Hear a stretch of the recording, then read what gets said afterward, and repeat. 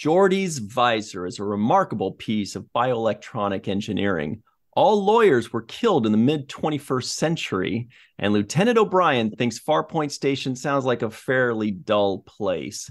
Hello, everybody, and welcome to The Seventh Rule with Cirroc, Lofton, and Denise Crosby. Hey. Yeah, great to be here. My name is Ryan T. Husk. Today, we are starting our giant journey into the next generation with Season 1, Episode 1, Encounter at Farpoint, written by, this is amazing, Gene Roddenberry and D.C. Fontana, directed by Corey Allen. This was September 28th, 1987, or September 26th, 1987, depending on where you get your sources.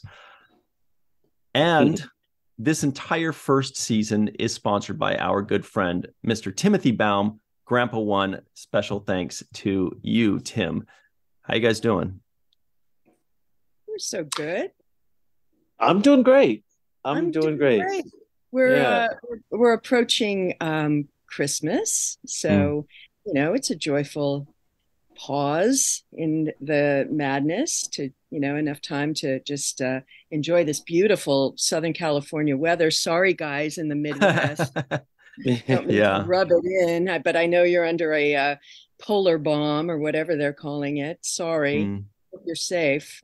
And well, first I want to welcome you, Denise, because I'm really looking forward to going over Star Trek: The Next Generation with you and getting to learn all the characters and the work that you did.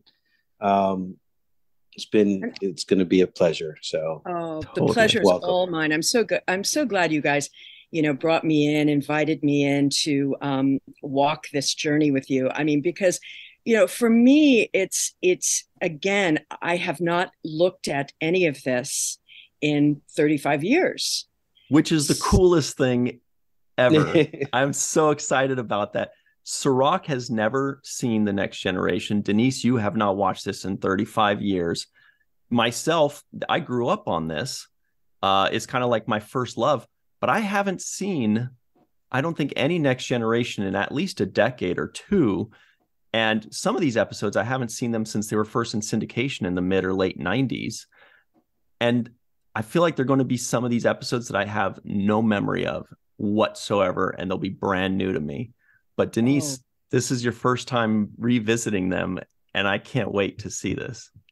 Yeah, it's What was the feeling like in the beginning when you guys are first doing this pilot episode? What was the feeling amongst you guys? Were you already kind of expecting a long road in this Star Trek journey, like, oh, this is going to be at least 5, 6, 7 years? Or was this like, okay, what's right in front of me? Was there nervousness? There wasn't. It was all such a mystery, We certainly didn't anticipate 6 or 7 years or whatever it went, for sure. It was kind of a mixed bag of is this even working? I mean, is this like, what in the hell are we doing here? Right. What is this thing? Of course, we had all seen the original Star Trek. I didn't watch it in the 60s. I was a little too young when it first came on, but when it went, into syndication, it just ruled the airwaves. 5 o'clock became a ritual every night, to watch the original Star Trek. So we all knew what Star Trek was. Some certainly had more love for the show than others, but it was really it was interesting, because we're on the Paramount lot, but we're kind of these sort of redheaded stepchildren, on the lot. We're not really. We don't have the cachet of Cheers, who was shooting on the lot as well. We're kind of like this weird anomaly that nobody quite understood, except that, you had Gene Roddenberry anchoring, who had a legacy and had, some cred. But as far as what this made for syndication television series from a show that had been on 25 years ago and was constantly being canceled, and grew its strength from the fans. What this looked like in terms of the industry, or was this legit almost. It was very surreal. It wasn't like any other TV series I had guested on at that point. Mm-hmm. I had never been a regular on a series by then at that point. So this was my first, series regular gig. And everybody was, coming from different places, very, very diverse backgrounds, the cast. And, it was just, we just kind of said, we're going along for the ride. We don't know where this is going, but let's just, we got each other's backs, we sort of, that's all, we only had each other cast wise. The first year was very rough with writers and producers and getting its grip, getting its footing. Yeah. So was there someone that kind of had your back from the get-go that like really stood out? Was it like Gene Roddenberry? Was it an AD? Was it one of your fellow actors? Was there somebody that just kind of like stood out on that first day or that first episode? Was it Livingston, the lionfish in Picard's office? I think we all knew that we had to communicate with each other, because we just weren't sure what was going on behind the scenes. The first season, we did do something that I noticed went away when I came back in subsequent seasons. And that was, we would do a table read with each new script during lunch, which I think is an amazing thing. I've done it on many other series, but lunch would be brought into a conference room. We would all sit there and we would go page by page. Gene was always there and welcomed questions, input. What does this mean? There's just so many questions like, well, what is this thing? And why did it do that? And what do we need to do for here? And it was really helpful. And it kind of grounded us in this world a little bit that we were creating out of fantasy. So that was really helpful. I don't know why they abandoned that. When I came back in the third season in Yesterday's Enterprise, which, kind of going off book here, but they were no longer doing that. And I was like, I don't know. Where were the lunches? Where were these? Like just at the cafeteria or? Some room in the, that wasn't being used in the writers' building on the Paramount lot, big conference table. Sandwiches were brought in or something, and we just sat there with our script. Page 1, anyone? Page 2, anyone? Yeah, I have something. Cool. Yeah, it wasn't even like, as a matter of fact, table reads generally are done where you start, you read the script. We didn't read the script out loud. We were just like, anybody on page 2 have anything? Well, yeah, Gene, what is this thing? If she beams down and wants to eat a plant, why is it? Why can't she eat the red one? I mean, like things like that. It wasn't that we were doing the script. Interesting. One thing I noticed right away, I felt like the characters were already, or the actors had a good understanding of the characters. So it felt like even in the beginning, Brent Spider's portrayal of Data is pretty accurate to how he's going to maintain it over the course of what I understand him to be his Data, or all the characters. For example, Captain Picard is pretty much taking the helm right away, and you can Troy definitely right. Worf is still the same guy. Right, every one of them are kind of pretty much right in the beginning. You see them as they end up becoming over the time. They don't really stray too far off of the personality traits that you see in this first episode. And I just wonder where everyone gets such a strong grasp of the characters so early on.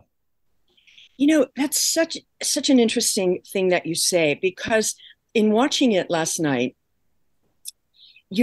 I felt like you're just dropped into this already ongoing ship.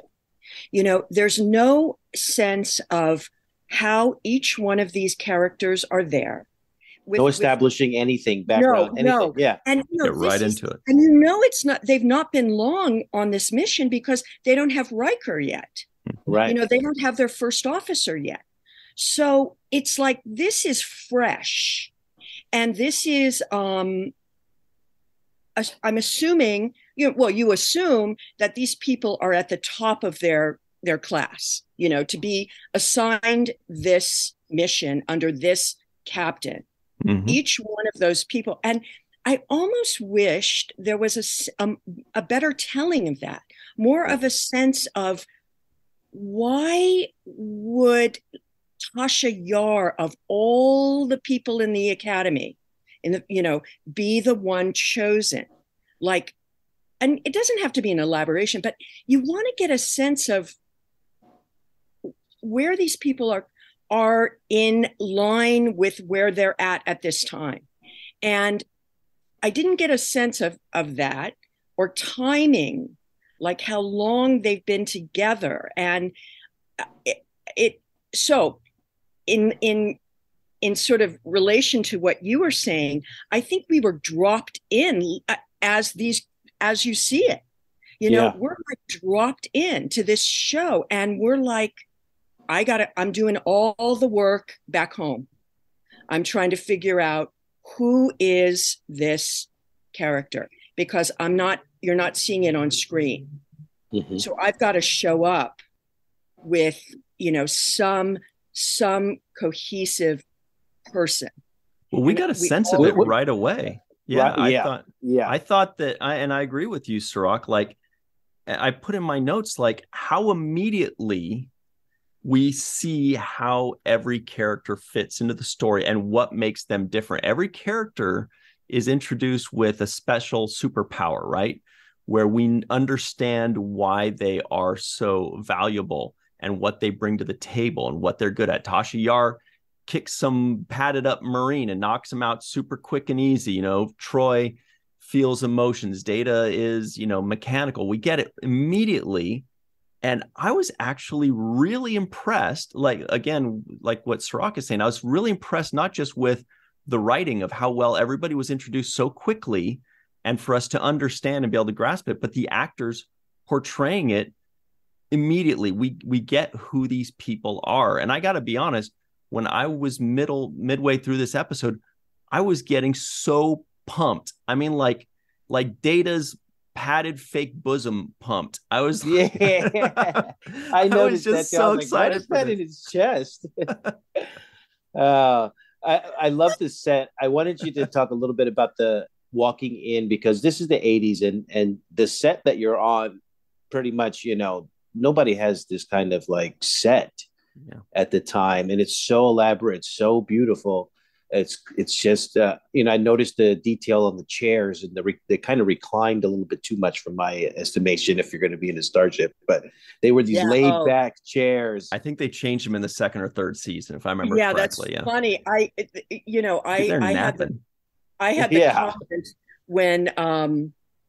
when Data was at his station, and there was like an ensign was at filling in at his station, and just how casual he was, like this, it's like he was in a low rider driving a 64 Impala. I even said, look, I even wrote a note. I was scribbling stuff. I went casual. Casual. Wake up, ensign. Way too casual, dude, to be flying this thing, because for real. We're like, I was thinking the same thing. Q has set up the, chain link fence around the universe, and then I'm like going, he's like, oh, yeah. All right, Captain. Not only that, but I was thinking how uncomplimentary it is to the body, to the form and shape of your body. If you sit like that, your stomach pops up. You don't really, you can't suck your your fake gut padded in. bosom. Yeah. That's how Your I fake- noticed Data's yeah. immediately. Yeah. I'm like, what's going on here? Get this fake bosom out of the poor guy. Yeah, because so it's not even complimentary to your posture and your body. You would expect somebody to be sitting up and at attention as opposed to, like you just had a few beers. One would think. Now you'll see with me, because I stand the entire 7 years Smart. or whatever. Smart. At the ready. What happens is you'll see me working that horseshoe, that console, and hitting these buttons. And as the series progresses, I'll be hitting one button because I think Michael Okuda, the great designer of all this stuff, Yeah. in the most gentlest whisper aside, came to me one day and said, I think, by then you'll only need to push one button. Only one button will need but to make be it count in that century, because I'm like working the console, like a DJ, like like a DJ. Electric Light Orchestra. I'm playing a synthesizer up there on the bridge. Love it. Yeah.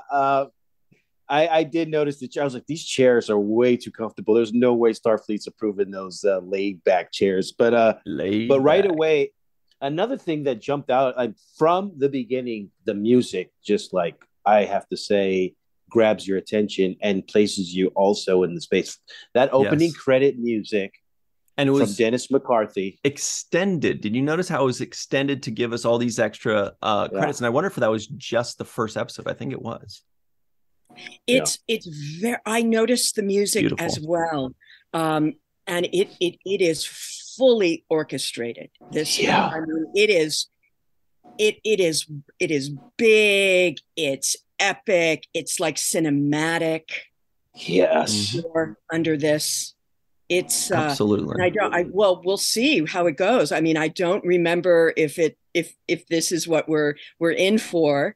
Or if it wasn't just the opening credits, so it came back around throughout the episode. The episode, it is heavily orchestrated. Like a Steven Spielberg, movie kind of thing. It's big, and it really was great.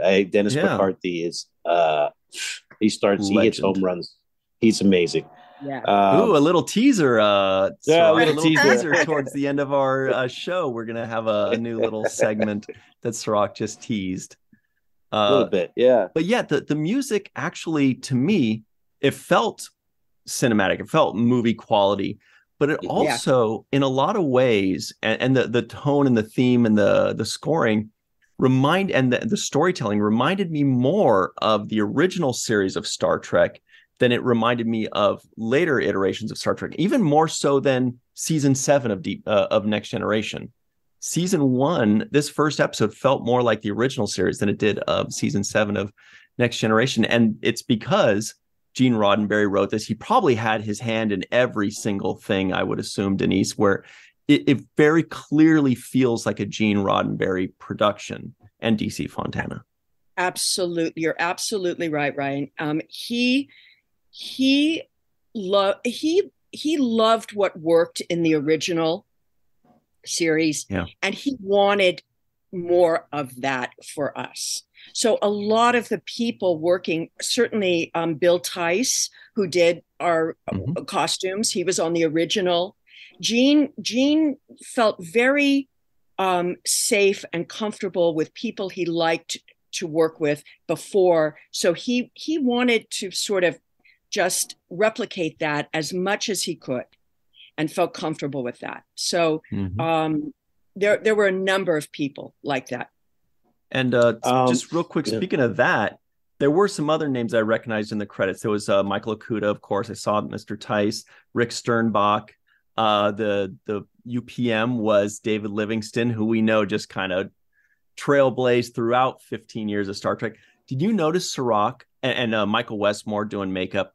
Oh my the God. the assistant director of that episode, Cirroc, was Les Landau. Oh, really? Yes. I didn't know that. I didn't see that. Les. Yeah. The ever-present Les Landau. I want to give you some credit, Denise, because I wasn't familiar with your performance as Lieutenant Yar. So this is my first introduction, really, to you as an actor, and I was blown away by several of the scenes that you did, and I want to credit you for them. The first one was when you kind of spoke out of turn or out of line, and Picard, he's like, well, why don't you explain that to me, or something to that effect, like, tell me why you think that's the way.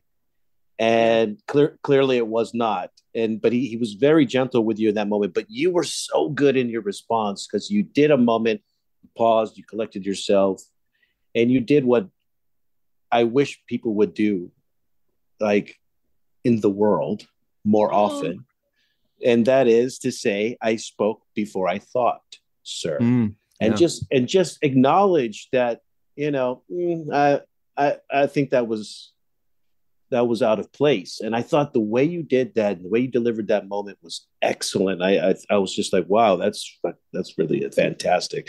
It was like the big performance of the episode, wasn't it? Yeah, it was. Mm-hmm. And then you also had later on another big performance, was the speech that you gave when Q was doing the whole judgment court thing, and you contested and called it, this so-called court, when you had down the fight on its knees. Yeah. And I thought that was another great delivery by you, Denise. So I just want to credit you for your performance in this episode. Was just excellent. Oh, you're so dear. Thank you so much. Those are the moments that you look for to clue you in on who this character is, And I was always looking for moments of either vulnerability or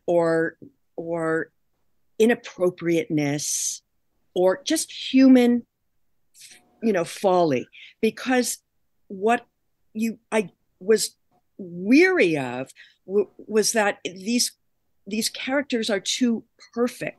They're too idealized, and when you start to dig through Tasha's backstory, that she was an orphan. She was orphaned. She survived rape gangs on a hostile Earth colony. Oh. She survived. That informs who this woman is. So those moments of impulsiveness with her is what is how she is as a woman, is really her character. So she's constantly in check with that, with herself, because now she's in a very high position of authority, and she can't fly off the cuff. So that as an actor is the stuff that is wonderful conflict to play. And now you've got something to hang your hat on, Oh, that's really cool. I felt that. I did feel that in that scene. I felt like there was like I have all of this emotion, and I kind of let it go unchecked. I didn't put my regulators on, and I spoke before I thought. Basically, I reacted too quickly, and I'm glad that you had that moment, because obviously he has a lot of faith and trust in his crew and the people that he represents. I think that was expressed during the Riker scene, when he kind of goes through the whole. So you were trying to save your captain, number one, kind of grills him. It kind of grills him. And I enjoyed that scene, though, because it means that the people that he's surrounding himself with as captain are people that he knows that he can trust for certain things and go to for certain things. And I felt like the thing that he can go from you was that kind of honesty, but also the humility, where it's like, I'm not trying to override you, but I am a strong, passionate person. Absolutely. one of the best scenes that I ever had on the show, unfortunately, was never filmed. What? Wait, you know what? We're going to take a break that's real a good quick. one. This is perfect. Gotta hear this. And by the way, Denise, if you were looking for inappropriateness in characters, you're going to love the next few episodes. Oh God, I know. Yeah. We're getting good. It's wonderful. So many I don't remember. I remember a trip down memory lane. Even in Encounter at Farpoint, I remember the court scene with Q, but I don't remember when we were in those tunnels. Yeah. I watched with my son. I didn't remember that either when I just watched it again. They're like looking at me going, "Mom, do you remember filming that?" Not even, not a little clue. Wow. Not even nothing. I got nothing. All right. Well, let's take a very quick break. And there's gonna be a ton of stuff. You're probably gonna remember like some and not others. I mean, I already forgot stuff and I didn't even act in this thing, so I can only imagine. All right, here we go. We'll be right back on Seventh Rule. Hey, everybody, welcome back to the Seventh Rule with Cirroc, Lofton, and Denise Crosby. Very quickly, for anybody that is just joining us for the first time that didn't enjoy our first 200 episodes with Deep Space Nine or our other 100 episodes with all the new Star Trek series, right after the break, I throw down some of the trivioids that didn't make the cutting room floor, the things that we said at the very top of the show. And here they come, fast and furious. Beyond Deneb 4 lies the great unexplored mass of the galaxy. Data doesn't know Snoop. Q talks Shakespearean. Dangerous, savage, child race are the humans. Q's court is very, very accurate. All lawyers were killed in the mid-21st century. Data does a great impression of Picard and Q. O'Brien thinks Farpoint Station sounds like a fairly dull place. Dr. Crusher is shy around men she doesn't know. Dr. Crusher likes fabrics with gold on them. Riker refused to let Captain DeSoto beam down to Altair 3. Geordi's visor is a remarkable piece of bioelectronic engineering. Troy senses pain, loneliness, and despair. Data needs to practice his whistling. Wesley thinks Captain Picard is a pain. And children are not allowed on the bridge. All right. So, Denise, you teased a very cool and interesting story. This was a scene that you shot that did not... No, a scene that was my audition. Oh, but it never made it to the actual... It never made it into the episode. And it was absolutely one of the best scenes. And the most revealing to me who this character of Tasha Yar was. Mm-hmm. And Marina and I talk about it all the time. It was a scene between Tasha and Troy. Tasha is in Marina's quarters, and she's basically letting her know how insecure she's feeling, how she feels she's not worthy to be in this position, that she's not qualified, she's not good enough. Captain Picard is so amazing, and everybody on this ship is amazing, and I don't think I can cut it. And Troy, as the counselor, says, Tasha, that's ridiculous. You know, that's not true. You've earned every moment to, you know, and earned your right to be here. And you're the best in the academy. And of course, and she says, but I don't know if I can handle things. And I think Picard is better. And I don't think he likes me. And Troy just goes, Tasha, you gotta calm down. Okay. What are you doing for fun? And Tasha goes, fun? What's that? And she said, what are you doing to, like, are you going to the holodeck? Do you get together with friends? I mean, you've got to just relax. You're working. You can't just work all the time. Basically, go out, have a drink, go to the bar, have some fun, loosen up. You're good. You got this. Yeah. And Tasha's like, really? That's what I should do. And it was this beautiful sort of reveal of this again, like I had mentioned, this insecurity. On the other side, what is so fascinating about Tasha is she's so fierce and so able and gives this appearance of such strength and resolve. And yet inside of her, there still exists this very frightened child. Mm-hmm. And that was just a wonderful way of doing it. Plus, the women rarely had scenes together in the show. And it was just, you saw these two women confiding in each other, supporting each other, sharing, their truths. Yeah.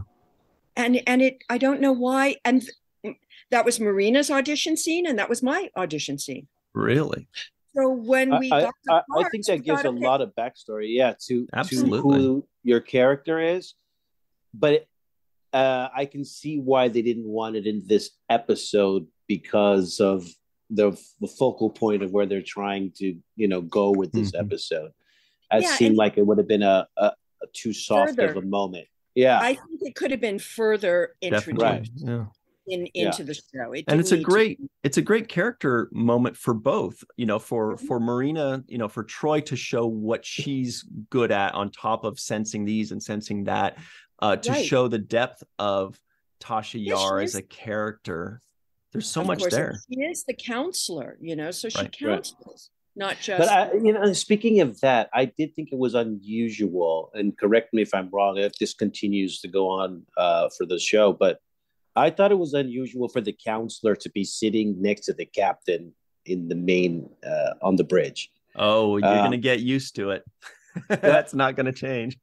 I know, but I'm like, because I she's counseling the captain. She's in that role on the bridge. She's more of an advisor. I think then she's more of an advisor. Plus, and I'm just going to push back on this probably because I've seen the whole show. But it's an extremely useful person to have. A captain wants somebody that can read the opponent, emotions and minds, or foe's emotion. Is this person that I'm talking to hiding something from me? Are they genuine? What's going on? What do you think? And she advises him. And on the other side, his first officer advises him on different things. And then Worf says something dumb and he goes, no, to him or whatever. But he just has these advisors around him. That's right. Yeah. I think that will become more apparent as, the shows go on. I just thought it was a little bit of a deviation, because was that the case in the original Star Trek? Was Captain Kirk surrounded by two other counselors or two people? I don't think so. I thought they were like farther away.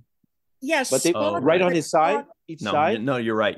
No, they were farther away. What I'm saying is the captain sits in the captain's chair and has kind of like a space around him that he is in a singular section of the elbow location. Room, huh? Yeah, I mean, two seats on either side. I understand them being in the room, but maybe not like right in the section of the captain's chair. That's my own take on it. But right, because in the original series and on the Defiant, the captain's chair was by itself, and then everybody else was at their station and slightly raised, if I'm not mistaken. Like like throne-like, like throne-like. Yeah. So it seemed weird to me to see everybody sitting so close together playing footsies while they're flying through the ship. I'm like, guys, wait till next episode. Yeah, there's a lot of footsies going on.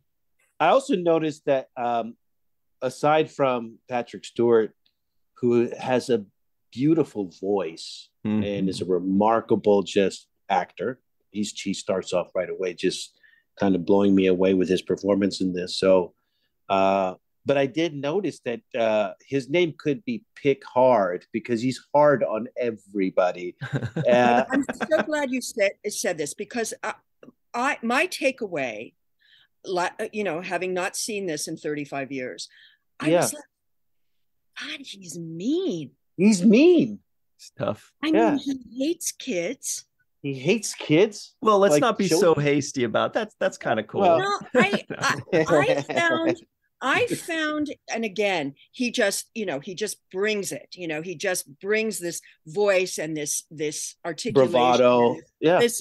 This strength.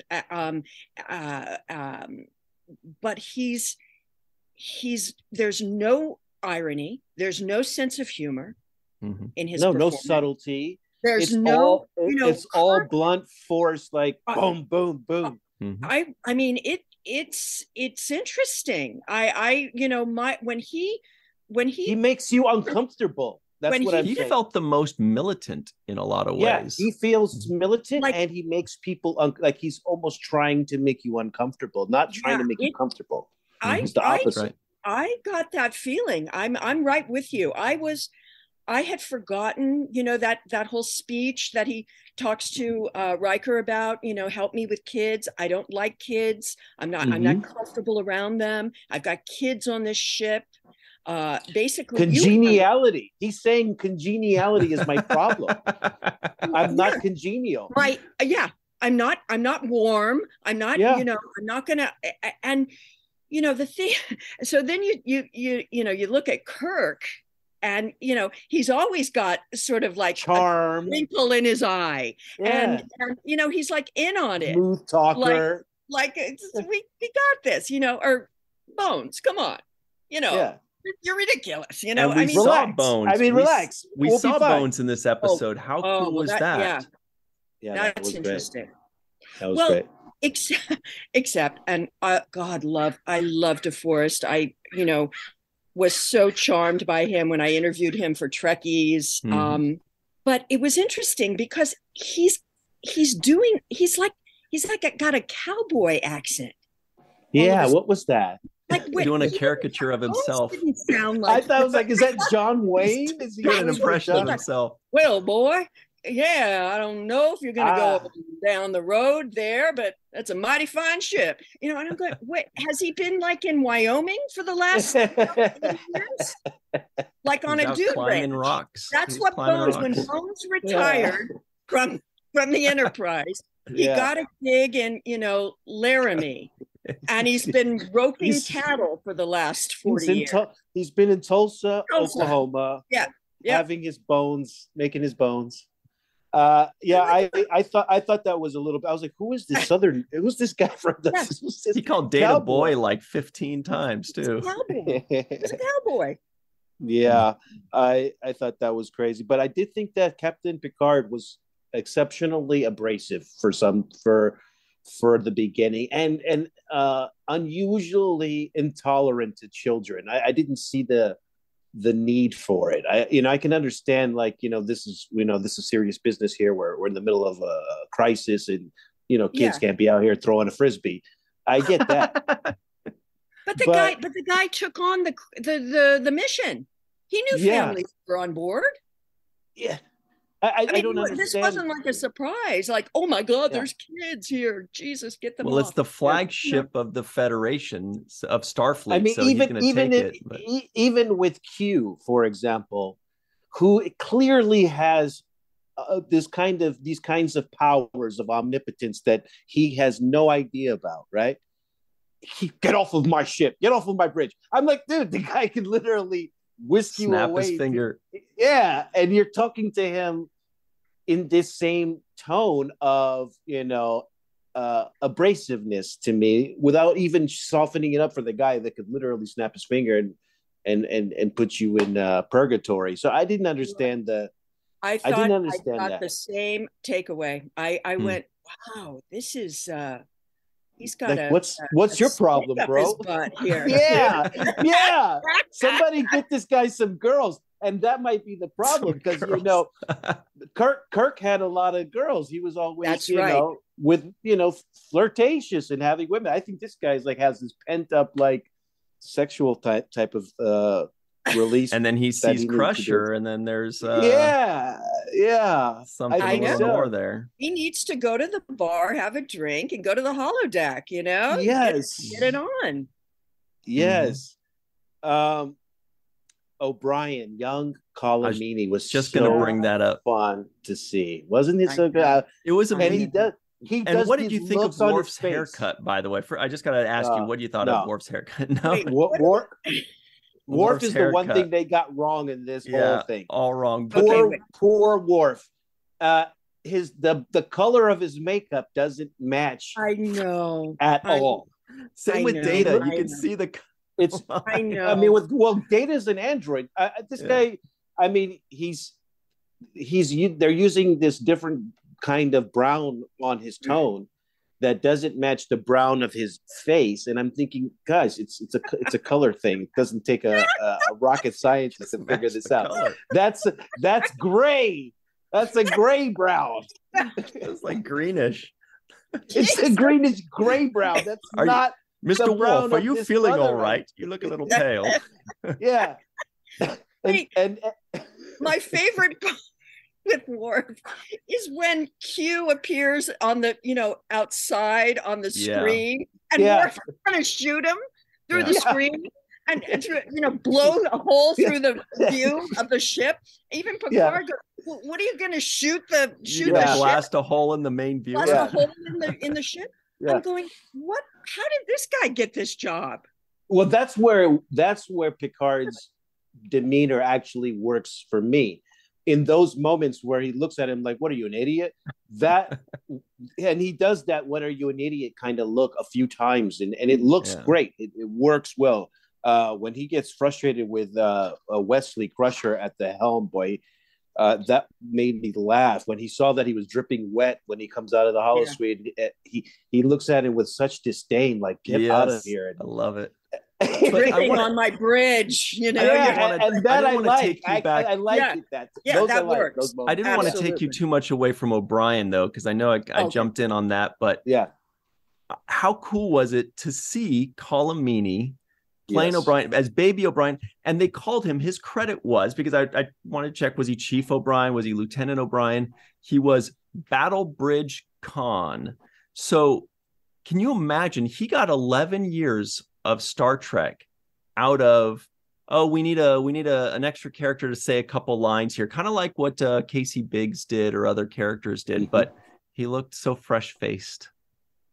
Everyone fell in love with Colm the minute we met him. I mean, he just was just this warm Irish presence, and we just liked him. Everybody wanted to be around him, and it was like, oh great, Colm's back. And it just and the producers felt the same way, and slowly built him in further and further. So he does he's the king of these looks where he kind of looks like Picard said, "We surrender," in that moment, and O'Brien looks over like, "We surrender?" Like, who is this guy? We don't surrender. We don't surrender. Like, I don't surrender. Someone transfer me to DS9. Yeah. Clearly, this guy doesn't know what he's doing. But I want to say, though, for the sake of Gene Roddenberry and Star Trek, and what I believe some of the elements are that comprise what Star Trek is, this episode had those elements that I believe really make Star Trek what it is. One of them is the idea of tackling or discussing morality. So right off top, Q comes in and starts questioning humans' morality and their decision making, and says, "Hey, you guys did this, you did this. When you wore costumes like these, you did this. You created these atrocities. You killed all of these people." And so Picard found himself in the position of defending humankind, right? I think they could have even went farther in that. They kind of went a little bit, but they didn't go as far as I wanted, as far as making the morality debate. The other thing that Star Trek does is technology. They gave us the technology in this, with the consoles, the set designs, the holodeck, all of the little gadgets and communicators. The other thing that Star Trek does is Shakespeare. They love Shakespeare. And here, right away, first episode, they quoted Shakespeare, "Killed all the lawyers, guilty until proven innocent," that whole scene. So I felt like, wow, that's what Star Trek is. It's a little bit of Shakespeare. It's a morality question. and its technology, right? Wow. Well Beautiful. said. Well Beautiful. put. That's so interesting. Yeah, Yeah. I think that's sort of the linchpin of this episode is the questioning of um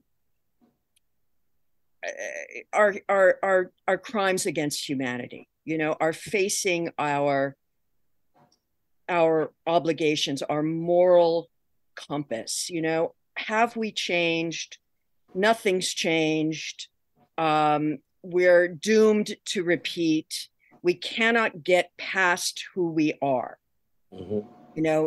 And I think that is just so profound. I mean, you could be writing that every day, all week long. Yeah. This is what we're grappling with.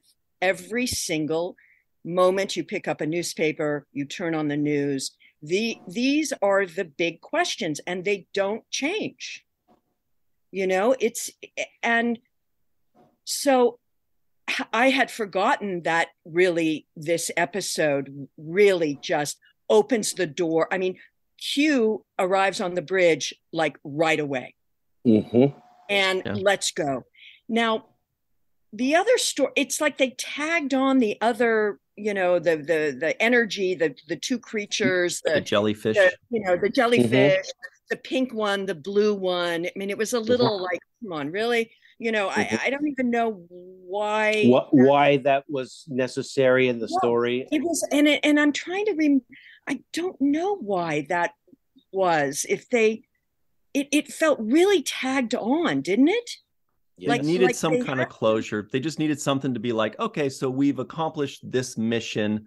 The problem was that the most interesting part of this episode was everything else that we got, like the learning about the characters, how the characters mix with each other, the technology, the morality plays.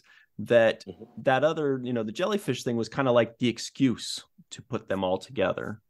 I think I felt like you did. I felt like Denise, that it was almost two stories trying to merge into one, because the Q stuff was very specific about, and the other thing that I didn't get was how it didn't merge or seamlessly kind of integrate Q's plan for them and the test and trial that he was going to put them through with the jellyfish thing. It wasn't clear enough that was being orchestrated by a Q and that this was all a test for them. So I didn't feel that they made that connection well enough for me. I felt like it was like two separate stories. They're at Farpoint, this and that. I just couldn't really get a hold of the story. Same, you can imagine. So, here we're somewhat versed in this, universe. I mean, Ryan, you really probably know a lot more than even I dream about it every night. Yeah.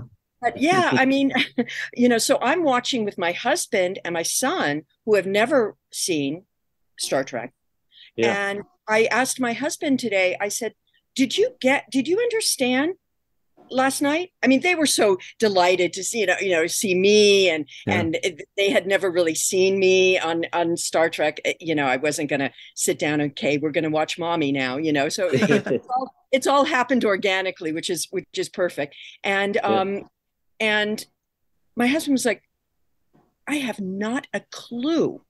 Yeah. What I have no idea what happened. What? I sense great confusion in you. I know. Yeah.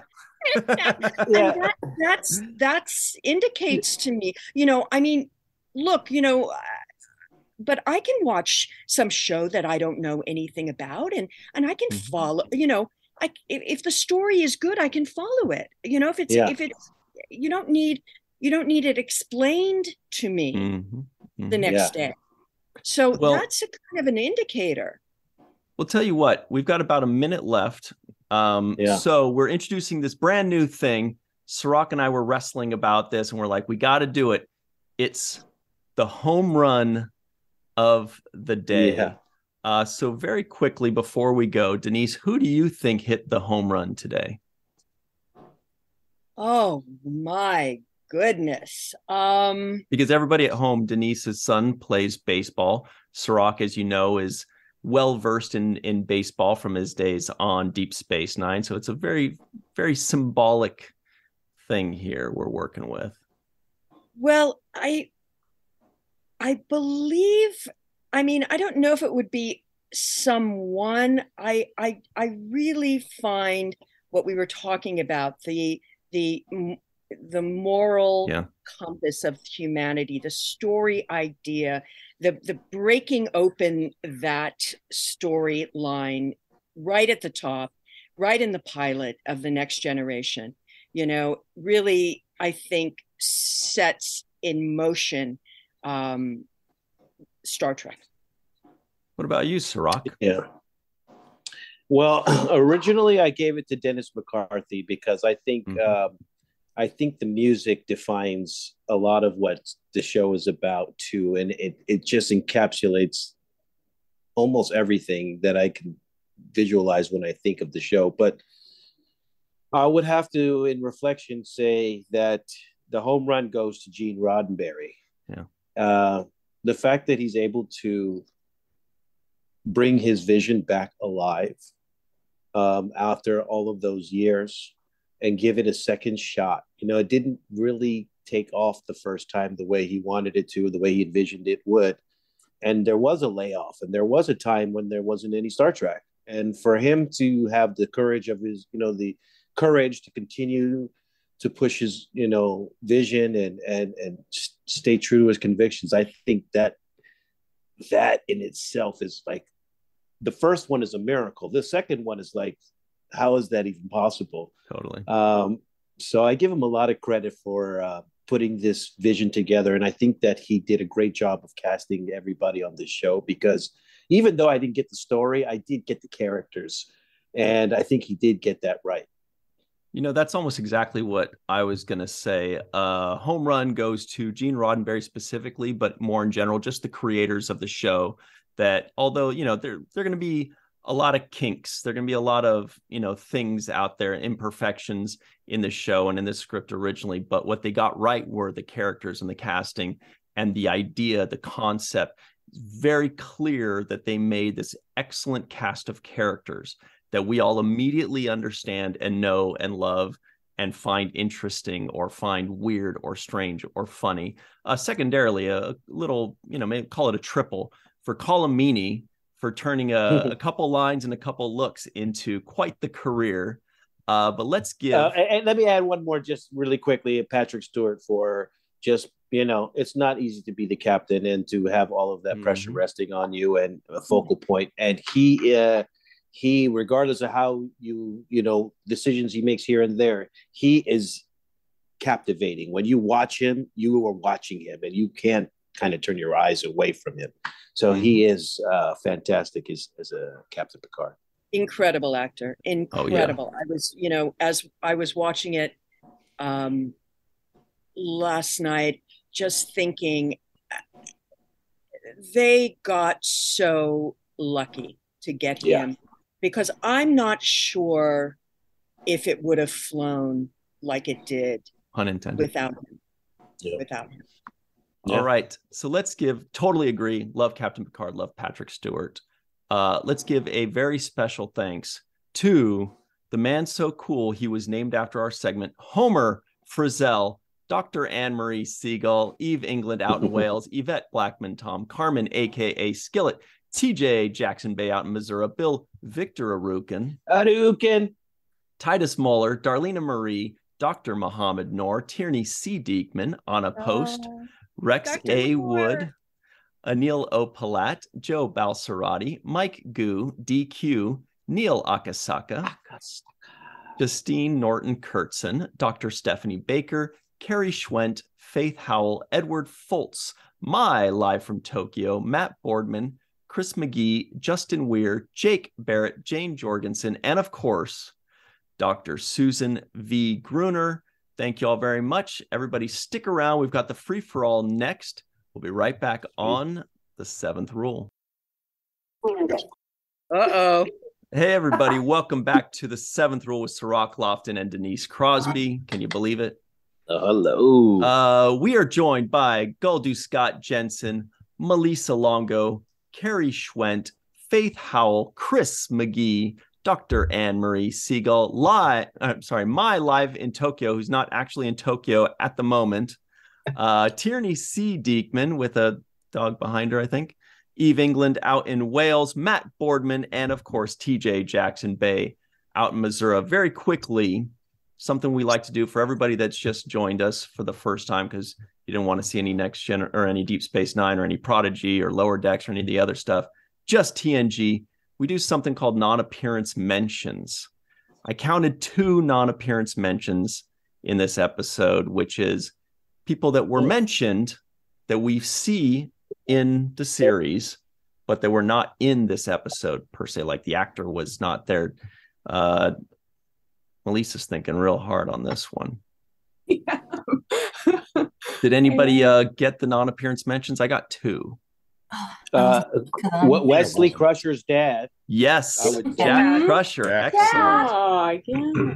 Yes, and Captain DeSoto was the other one. Oh, good one. Amazing. Wow. Okay. Oh, USS Hood. Yep. Okay. Cirroc knows that one well. All right. I know the Hood very well. Yes. I try to stay out of the Hood. If you're not from the Hood, you should get from around here. Yeah, exactly. One of the things that I noticed last night watching, which I totally blanked on, was that Riker and Troy have history. Oh, yeah. Yeah, and I do not want a girlfriend that can talk directly into my head. That's mind control. That is mind control. An ex-girlfriend that hops right back. Good. I don't think that's good. That's not good for anybody. No. That's not good. No, nobody wants that. Yeah, I would have ditched that guy pretty quickly. You know, like get out of my head. Get out of my head. You got to wear your tinfoil hat around them. Well, wait. So where does that remind me? How does that? Where did they know each other? Oh, they met. Riker was stationed on Beta Z, and that's where they met. Good knowledge. Yeah. That was their first encounter at Farpoint. Hey, zing! Oh my god!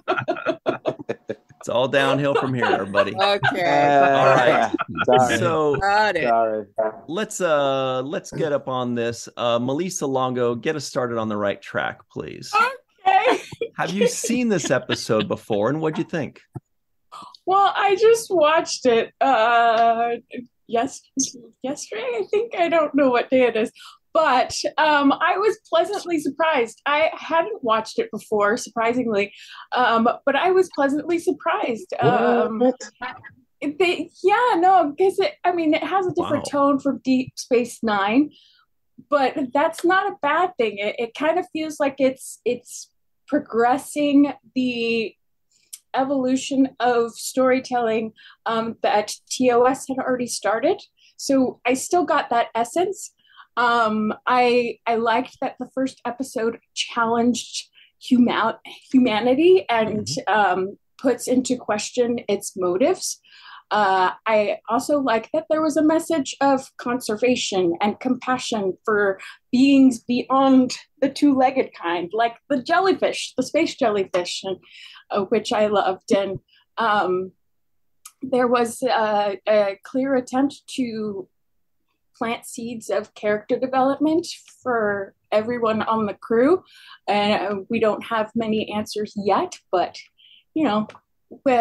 we'll wait and see. And then, but overall, I liked it. I think it is socially progressive in that it was made in 1987, and there's a lot of, which Star Trek was really, really wonderful about, and in this episode, I think continued that journey of social progression and us looking inward and holding a mirror up to ourselves. So, yeah.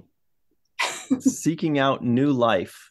That was one of their first things they did in the very first episode. Jellyfish. What about you? Is that what they do. Yeah, seek out new. He said in the beginning, seek out new life and new civilization. Boldly go, but that's the one he did today. What do you think, Goldu Scott Jensen? Man, it was a fun trip back. I remember literally having watched this the night it premiered.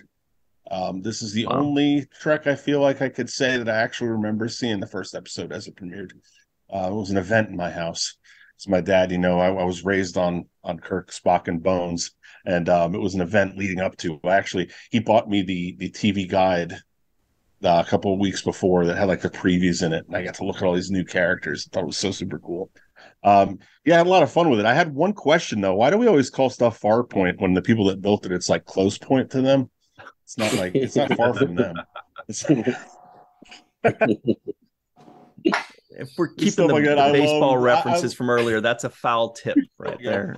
Yeah. Wait, it was a lot of fun. I was going into it remembering how dated it really, or telling myself how dated it really was, and no, man, it was great. I loved it. I loved the music was beautiful.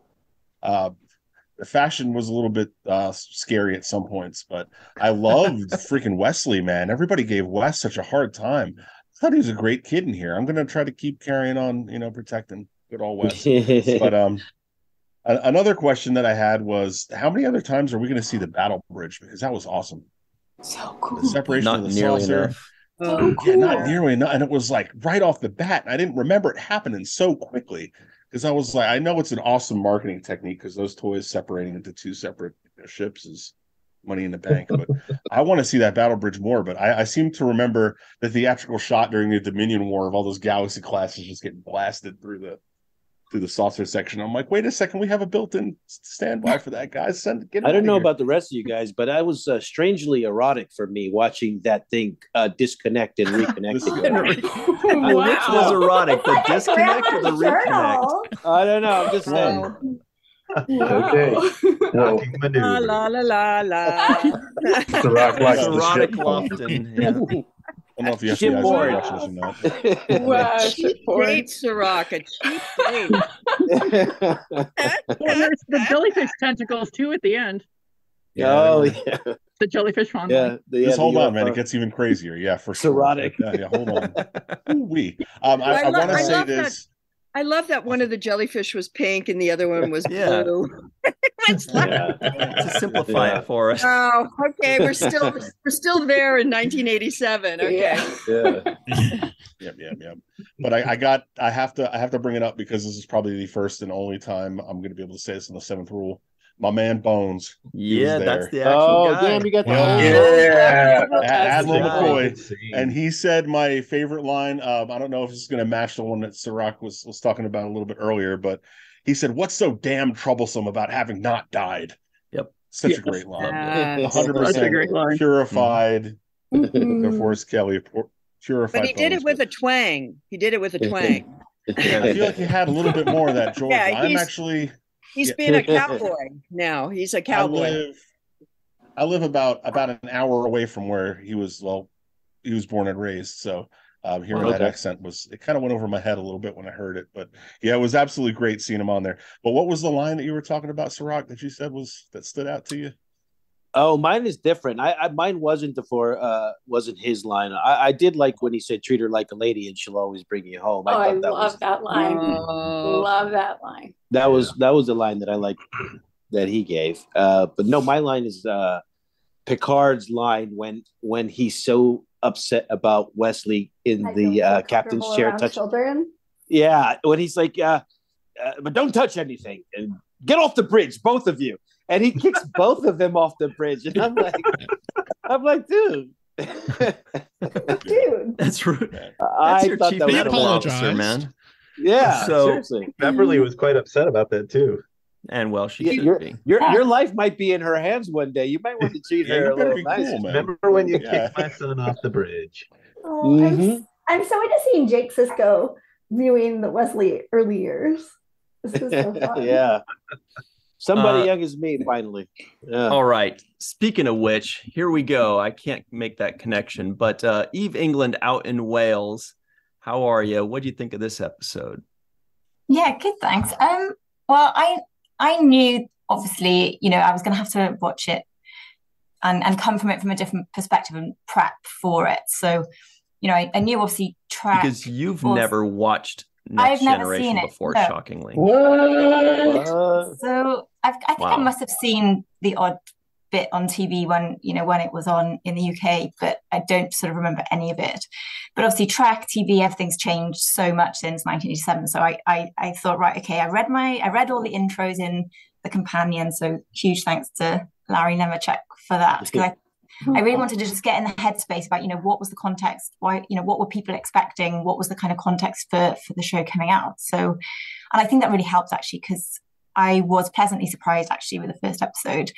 I suspect that it seemed to be, I'm assuming it's been remastered because the quality seemed really good, because that was the first thing that struck me. I was like, wow, the quality of this, all the colors and the graphics all seemed really, really clear.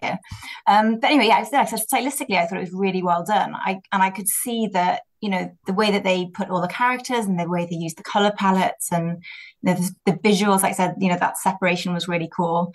And I could just imagine, if you were watching that for the first time, it'd be, wow, this is amazing. I've never seen anything like this. I doubt there was anything like that on TV at the time. So I thought that was really, really cool. But also I was really surprised by the tension and the conflict between the different characters and how spiky some of the relationships were. Because I know everyone's been saying, compared to Deep Space Nine, they didn't want any conflict and tension between the characters, etc. But I was like, Picard, the way he's, he just ignored Riker when he came on board, and the way he spoke to Wesley and actually quite a few other people. And then some of the other relationships, I thought, this is actually, I was quite intrigued by that and thought, looking forward to sort of seeing how some of these relationships play out. So I thought that was really cool. And just finally, and this is a question, I think, for Denise. So the companion talks about how Tasha Yar was inspired by Vasquez from Aliens, which I just love that film. But I was just wondering whether that was something that, they spoke to you about at the time, and whether, or how you may have been influenced then by that movie in your portrayal of Tasha Yar, because I thought she's a really, really interesting character. And I could definitely see the Vasquez kind of parallels there. The original design, so to speak, for Tasha Yar was physically quite different than me, was more in line with the character of Vasquez.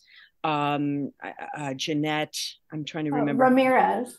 Yeah, Jeanette Ramirez? No. Ramirez Hernandez? Yeah. Wasn't it? Yeah. So she... Larry. She's dark and dark haired and smaller than me and stocky and built and tough as nails. And that was how Tasha was kind of envisioned. So once I got in there, well, I don't know if you know this, I originally was reading for the character of Troy, and Marina was reading for the character of Tasha. So somewhere in the mix, Gene liked us both and just thought, what if you do that one and you do that one, and just flip it. So the only thing in terms of Vasquez, and I love the movie, was just her ability, to do physically what any other guy around her was capable of. So that was a novel idea. That was, you were starting to see a little bit of that crack through in places, that women were fighting to get places in the military. They were breaking glass ceilings in different capacities. They were becoming CEOs. They were becoming in charge of studios. You were just starting to see this sort of happen. So, that was the kind of inherent sort of impetus for this kind of a woman in a traditionally male role. Oh, cool. Thank you. No, it's because it was really interesting, and it was. I mean, this is probably something for another time, but it was quite interesting reading some of the background and some of the descriptions of the characters, and you could definitely sort of see the sort of 1980s sexism and stereotypes in how they were originally anticipating it all working. So I'm going to be really interested to see how that kind of progresses as the show progresses, and see how that sort of how we see more of what I suppose we see later on than what we see in this first episode. It definitely reflects the 80s, which were, a slippery slope. There's like, 2 steps forward, 3 steps back. We're kind of on that trajectory at this point, and the show will really reflect that. It's the ideas are there. It's Eventually. Not always illustrated. Yeah. It's not always executed. Yeah. Okay. All right. Carrie Schwent is also here hanging out with Q's Galaxy Net or whatever that thing was. How are you, Carrie? Did you love this episode? What's up? I do. And yeah, I love Q. And yeah, had a huge crush on him myself as a younger, and my mom had a crush on him back when he was on Days of Our Lives when I was like little. And yeah, his character's wife was a lot like Waxana, like a version of Waxana, but on a soap opera. At least that's what I remember from being a little kid. But I decided to change for this new era with instead of some of the haikus I thought some of the episodes were just going to write themselves. But then I thought, you know what, I'm going to take another page from the Delta Flyers boys and switch to limericks instead, because you can have a little bit more fun with a limerick. So here's what I came up with for Encounter at Farpoint. This is from what? For this episode. Oh, okay. But yeah, for Encounter at Farpoint. Okay. That's what, yeah. Okay. But anyway, Q is an omnipotent being who doesn't like what he's seeing. There's a station we see that's not what it seems, and Troy sensing all kinds of feelings. Yeah, and I have a couple little nitpicks, and shout out to Hallmark, but I got a new little nitpick helper. We've got little Q with his cute little outfit. He's very, very soft. But he has a couple of questions, and the first one being using printout only. So there are printers and reams of printer paper hiding in various cubicles around the ship. I missed that. I always took that to mean printout on the monitors, meaning no verbal communication. Okay. Not Dr. We can get behind that. And when they arrived at Farpoint Station, couldn't they have picked up the Saucer section on the way? Because the bottom section has the warp, so they would have had to pass the Saucer section. They couldn't just pick it up on the way. I've always kind of wondered that. And when Wesley comes out of the holodeck and he's all dripping wet, once he crossed the threshold, shouldn't he have been instantly dry instead of dripping all over the carpet? I wondered about that, if that's part of the safety protocol. Like the safety protocols also prevent you from soilage protocol or something like that. I might have an answer for that too, but also. Oh, please. Well, Carrie, if you still have more, we're going to have to save that for the bonus segment here, because we've got to move on. But it sounds like we've got more goodness coming our way. Faith Howell is also here. She's at the helm of the Enterprise. What do you think of this episode, and how have you been? First, I wanted to say welcome to Denise. I'm so excited you're here. I remember watching, well, maybe not watching this the first time it aired because I was too, but I remember being excited. I remember my house being excited for this to come out.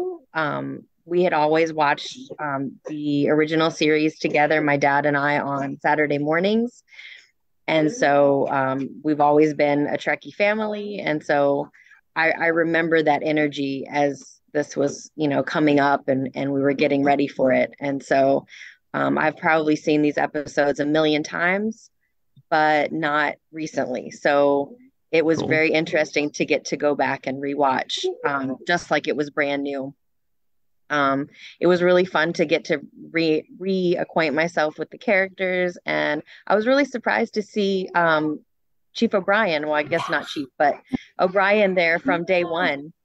Mm-hmm. That was awesome. I don't have a whole lot to add about this particular episode, but I'm super excited to be watching through again with you guys.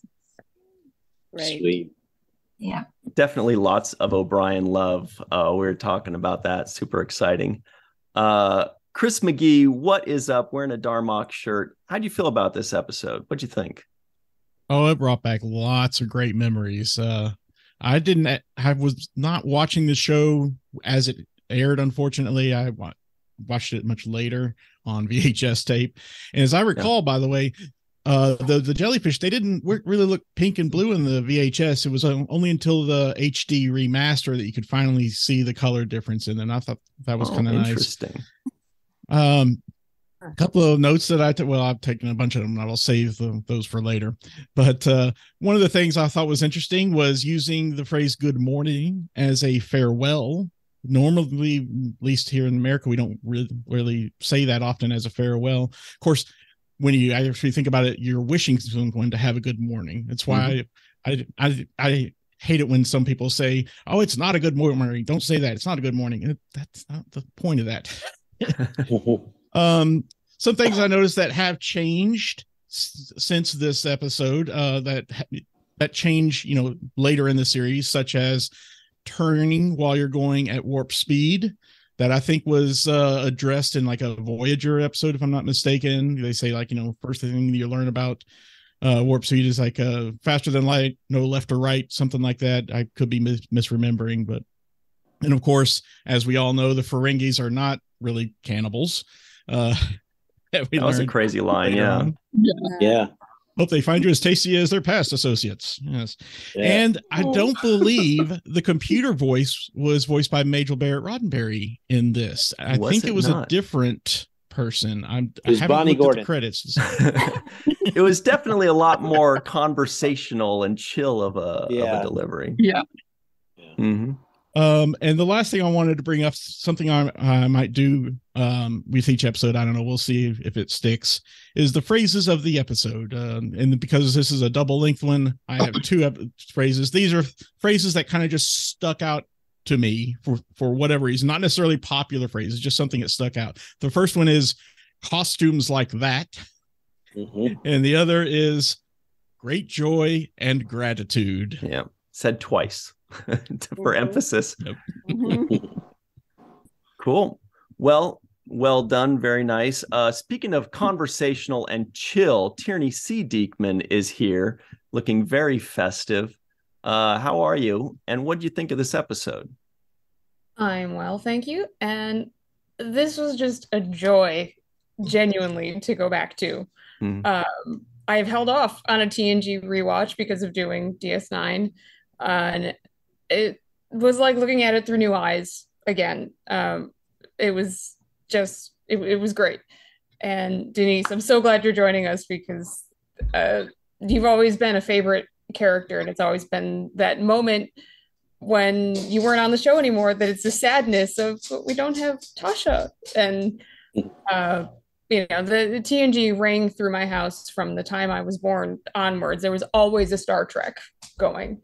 So this was great. Trying to look at it through the eyes of someone who's only had the original series and what they might see looking in on this and these characters. My dogs are nuts, sorry. And going on to this new bridge with this crew and this 80s pastel spa-like earth tone atmosphere of the new Enterprise, and wondering what the hell is going on? What is Data before they get the exposition and Q pops up in his outfits, and it must have just been nuts after all of Kirk and Spock and Bones. And then, of course, seeing DeForest Kelley at the end must have been such a treat. Excuse me. Spraying my animals. I love them. They're wonderful. They're just nuts, especially with company. But maybe not then as a first-time viewer, but looking back at it, the rough edges of this kind of makes it a lot more fun. everyone's getting their bearing. So one of the critiques you see in this a lot are there are rough performances, awkward performances, but they almost seem a little like art housey looking back at them as everyone's getting used to things. Data's a little more lore in some of his delivery. He's a little creepy in the holodeck, looking down at Riker there like, dude, what are you gonna do? And so new viewers must have been very confused at what's happening here. But sometimes you see the way they react with one another, and you half expect transatlantic accents to come in with these performances. But there's silly little additions that come in, probably just to pad the runtime, but they give us an immersion to this world. Geordi with Crusher in sick bay, and that little officer that checks out Riker just up and down eyes him. So, a little dated in the time, but just all these small things that bring everybody, into the show. And of course, Picard's Ferengi line to Groppler Zorn.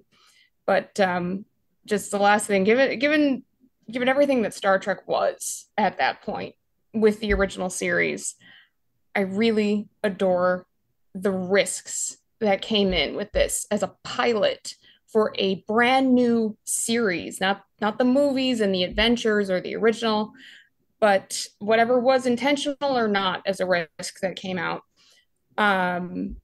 They gave their pilot's antagonist a philosophical, well-thought motive for what he was doing, however frustrating. Their new Enterprise captain was bald and British or French, and he's aloof, and he outright surrenders at one point. Like, I don't know what the hell viewers must have thought about this, but it worked. And then the episode ended logically, I guess, if you want to call it that, even if it is space jellyfish love, but it worked. There's no mysticism, no giant space battle. It's campy and it's kitschy and a little dated, but it feels like a true homage to original Trek, as well as, old legendary sci-fi, and it's still something super new. And it became why we're all here, why I have toys all over my house as an adult and spend too much money on things. And none of you knew what you were getting into at that point. And we love you for it. Like it was amazing going back to this. I'm so friggin' excited. I loved it. I loved watching this again. Me too. Me too. Feel the same. You know who else loved this? Live in Tokyo, live in Switzerland, Austria, I think. Yes, I did. I loved it. I watched it when it first came out. It was like going on. I knew I was going to. The rewatch was like going on a road trip to a place I'd been. And Denise, I'm so happy you're riding this road trip. So thank you for being here with us. It starts out with Q giving Picard untold amounts of guff, and Picard just stares him straight. It's quite a directive, and I was like, yeah, that's setting the tone, because he's been that person the entire rest of the time that we've seen him. I love that. The title theme playing when they're doing something a little bit risky, like the saucer separation, it just gets your blood going, doesn't it? It's fantastic. Mm-hmm. I was tripping on Marina's teary-eyed, scared look. And that was some acting, because over the years we've gotten to know her at conventions as a smart-ass London accented person likes to walk. Sassy. Love it.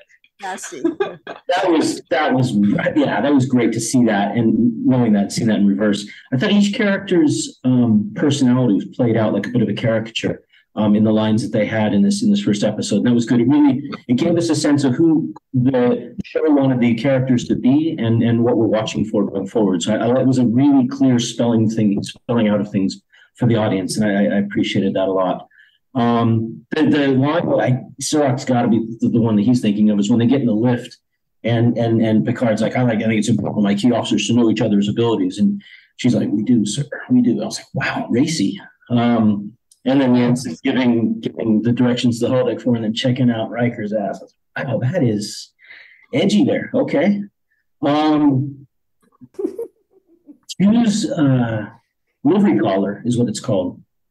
Reminding me of the collar of S's that's worn by the Lord Mayor of London. That was kind of cool to see that. And then the last thing, Q's makeup. Wow, total glam rock. I mean, I obviously total glam rock. I mean, the mascara, the eyeliner, the full foundation, even had a highlighter, and I was like, wow, that is good. I haven't seen makeup like that in a long time. There's a person who has been doing shows recently in LA with Mike Garson, who is Bowie's pianist. The person is their name is Mason Alexander Park, and their makeup is always perfect. And so I've seen that a lot lately. And when I saw Q's, I was like, wow, right on. So yay for that. Excited to see more and excited to look at it critically as we've learned to do with the last season. So yeah, that's it. That's all I've got. Good stuff. Now, speaking of glam rock, the lead singer of the glam rock band, I can't think of anything. Marie Segal is here. Yeah. Like, I can't come up with a name. Thank you for not. I know, you're right. Yeah. I mean, I just loved it. And I think what more can you ask from a show than for it to be progressive in its own time, which it was. And the three female characters just influenced me to no end. And in my house, we're still grieving Tasha Yar's death, or spoilers, but this many years later, and our group family text was like, oh my gosh, Anne-Marie's meeting Denise Crosby today. Like, it's such a massive honor. I can't even thank you and Marina and Gates enough for like the huge gift you gave like a little 3-year-old girl. Like, you guys were such an inspiration. I love you guys. I'm so excited for this. Oh, and also the number one emoji on my phone, because I'm so excited, is this one, which I feel like looks like the jellyfish. Oh yeah. We're gonna have that in the Discord, right? Yes. Okay, wait. Let me the two jellyfish. I don't know if we can see it on your phone though. Let's see when we're done. It's like the party one. Oh, darn it. It's like the two party. You guys will see it on our Discord. We'll put it there. I'm just so excited, and I can't even wait for every week. It's gonna be the best. Absolutely. Yeah. And screw Armis. Okay. Easy spoilers. Nobody knows anything yet. Okay. Too soon. TJ Jackson-Bey out in Missouri will fight you to the death defending Armis. He was just misunderstood. How are you, TJ? Well, that's what I get for being a professional devil's advocate. Okay. And then I got to go and write a Armis defense. Thanks, Ryan. Who is Armis? We're like in the future. All right, let me come back in time to the encounter at Close Point, and and I do remember watching the show. I don't know if I watched it like the premiere night, but I remember definitely being excited about this show, and even watching it again, it just kind of brings that sense of wonder about what's out there that I had when I was a kid watching Star Trek and imagining all of these ships and going out to all these places and flying around at warp speed and having adventures. So that instantly, as soon as the show come on and you see they pan up, to the ship that's flying through space, that immediately, rushes back. And so I'm looking forward to, this journey of like really, watching one episode at a time, in the age of, what's it called when you watch it all at once? Binging. Yes, in the age of binging, I'm going to watch one episode a week. And I did that. I got a chance to do that with Deep Space Nine, and I enjoyed that immensely. I didn't skip ahead. I didn't go back. I watched it 1 week at a time. like I did when I was a kid. So I'm looking forward to doing this with TNG. Also I had a couple of things that I picked out from this episode. That O'Brien guy is wearing a red shirt, so he's probably in trouble for the rest of his life. We don't know how that's going to go because it's 1987. And what was it? Okay, so I actually I think some people in the chat are talking about like the details that we can see in the remaster. So I'm pretty sure when I watched this on, my grainy, 1987 TV, I couldn't make out the word emergency turbo lift when those doors closed and they went to the battle bridge. But I did when I, just watched it again, which is awesome. But also, really, that elevator only ever, goes there, like it just sits there the rest of the time. It's kind of. It's a one-floor elevator. Yeah. Poor person to clean that. Yeah. I noticed in one of the Q's deals, he's having a cigarette in his hand, burning. So I thought that was pretty neat and crazy, but also of the time frame. And really. Okay, here's my Q defense since we're defending the antagonist. All he did was show up, and everything he did was Picard's idea. Picard suggested putting them on trial, and he did that. Hot take from the get-go. Mm-hmm. So I wonder if there will be a theme in their relationship. Since I'm in 1987, I don't know that. Yeah.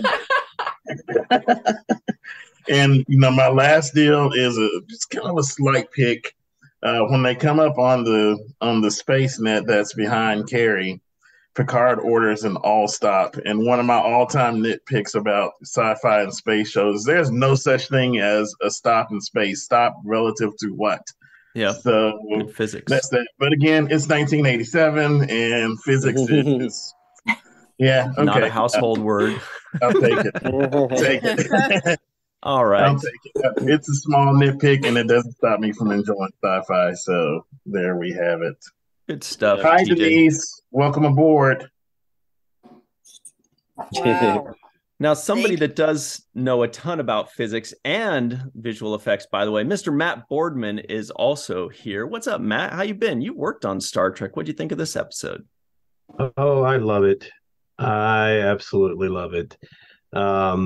It's it always anytime I watch Encounter at Farpoint, it always takes me back. There's a there's a certain innocence to it that I love.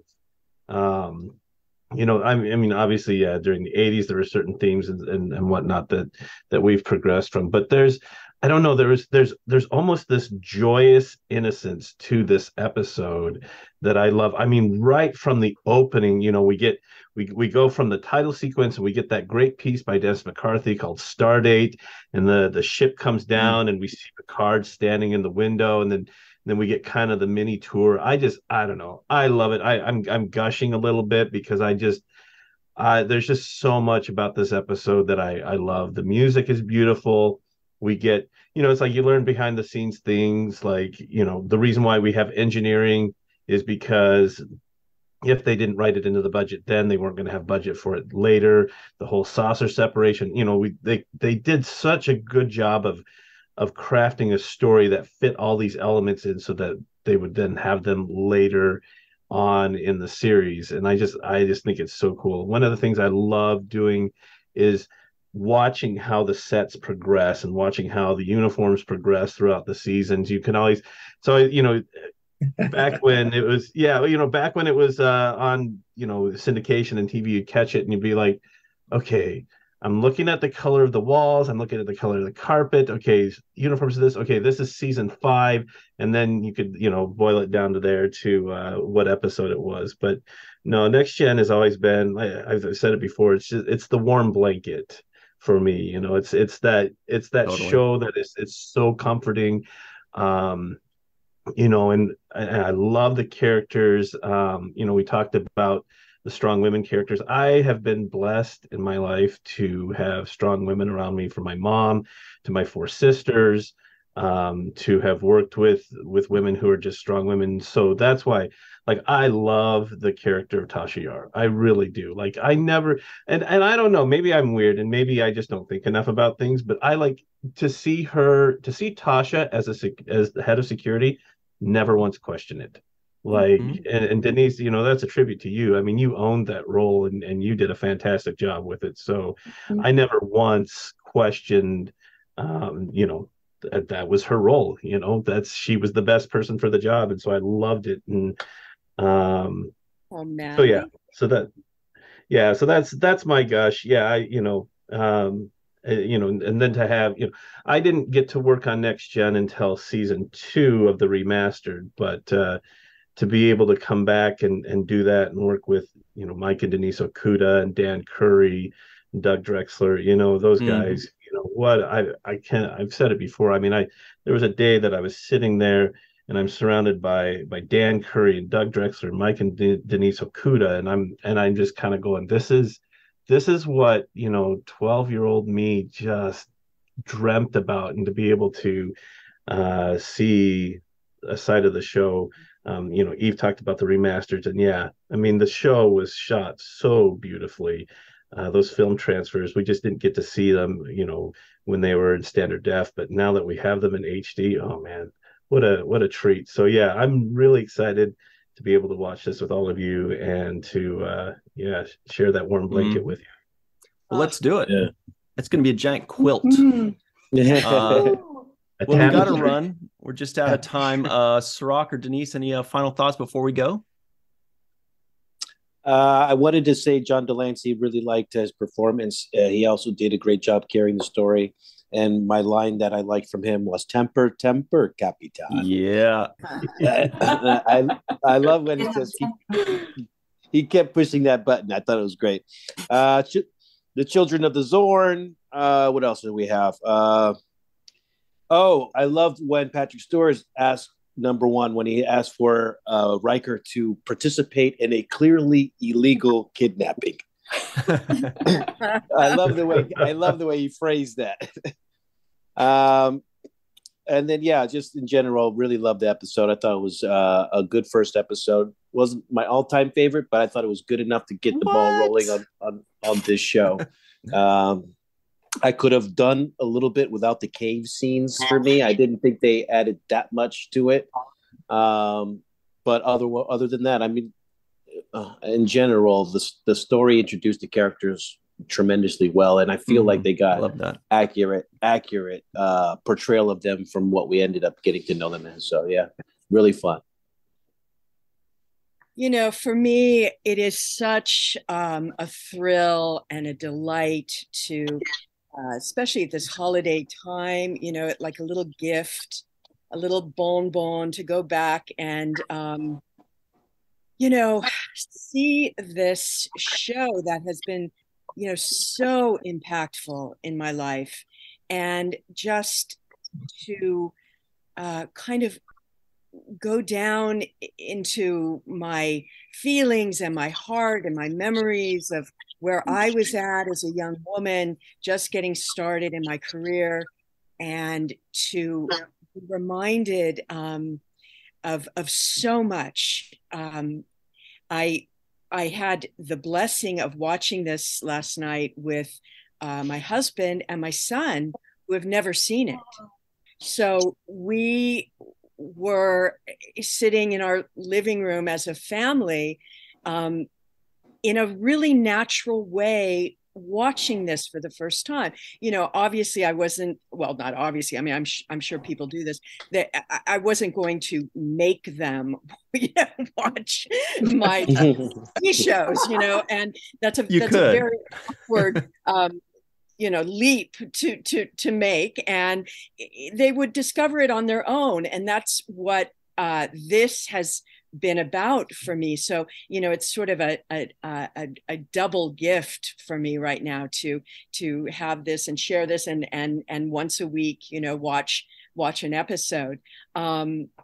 There's so much I don't remember, there are certain episodes that really stand out. But I did so many that absolutely they're going to be times when I'm just going to go, oh my God, I have absolutely no recollection of shooting this. And so it's really, this is a very, very unique and special way to experience this, embrace this, revisit this part of my life. I'm so happy to do it, not alone, like Gloria Swanson in Sunset Boulevard, running my movies in the dark. Really, I'm sure that's coming, but let's do this. Let's do this all together. And I really look forward to spending some time with you guys, and jarring my heart and my memory with you all. Aww. Love it. Sweet. All right. This is so much fun. This is so cool. And we can't wait for 172 more episodes of this. But thank you all very much for joining. What is it? Isn't it? No, 176, so 175 more only. Thank you to Scott Jensen, Chris McGee, Faith Howell, Carrie Schwent, Melissa Longo, Eve England out in Wales, Tierney C. Dieckmann, My Live in Tokyo, that's a misnomer, Dr. Marie Segal, TJ Jackson-Bey out in Missouri, and Matt Boardman. For myself, for Cirroc Lofton, Denise Crosby. Thank you all very much. We will see you next time. Until then, always remember the 7th rule.